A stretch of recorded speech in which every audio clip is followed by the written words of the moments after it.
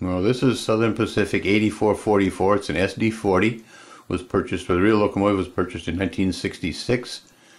And Union Pacific has their 484 steam locomotive number 844. Well, when they bought the GP30 number 844, Union Pacific renumbered the steam locomotive 8444. So did this one just for the Union Pacific people to have something to holler about. But anyway, this is a rail power model with an Athearn drive in it, and then I did the painting and detailing, and so I have an 8444 in the gray and red.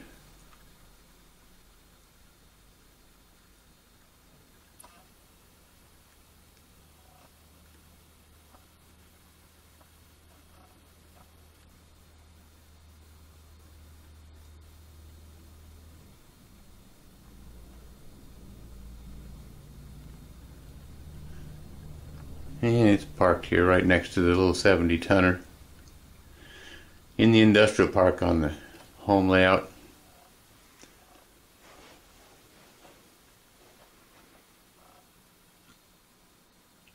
And there's